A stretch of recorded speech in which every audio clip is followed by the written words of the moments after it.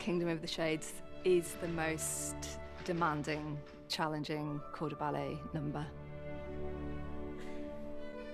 The artistry and the breath and the musicality and the technique, turnout and feet and leg line, there's so much to think about. It involves 24 dancers, and they start with a sequence of 39 arabesques coming down a ramp. We create this sort of line of smoke together, doing a repetitive pattern of arabesques and a step back and a tendu and a step-step arabesque.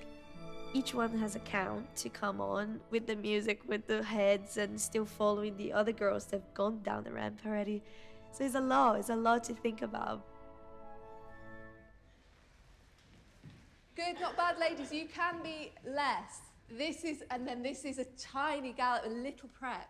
We don't want to see, because it does not work when you're in a line of 12.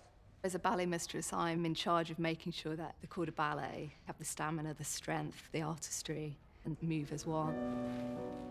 It's really about watching each other, about knowing how much energy you can put in, and then obviously we need someone that we really trust to be the leader.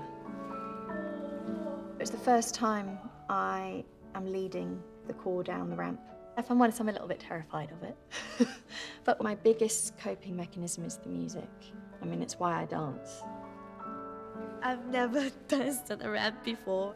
It's very hard, very technically challenging, but we all look around so much, we all feel what each other's doing. There's an energy that goes around it. We just try to keep each other going together, like we know this is hard, but let's push it. Okay, let's do it again. Ladies, really make sure the first one is just that one arm. 2, 3, 4. 20 of the 24 shades are actually brand new this time round. The younger corps de ballet members learn a lot from the more experienced ones. I feel really fortunate to have done the ballet quite a few times and to have got to a place where I feel like I know the steps pretty well, so I'm not thinking about them as much. I'm thinking more about how I'm doing them. And I feel like I've got more space in myself to be able to encourage and support those who are doing it for the first time, because they've got so much to think about. This is my first time performing Bayadère. Nearly there, last push. The girls that have done the ballets before, they just know what it's like. Anything you need, they will help you with your technique, or oh, you stay in line on this bay and this bay, you go a bit quicker. And it's nice to have people like that to help. The idea of the corps de ballet is that you have individuality, but the timing has to be the same. And that only comes through doing and working.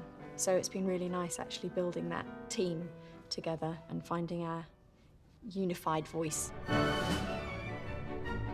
I was very young when I first did Bayadère. I think I was actually 17.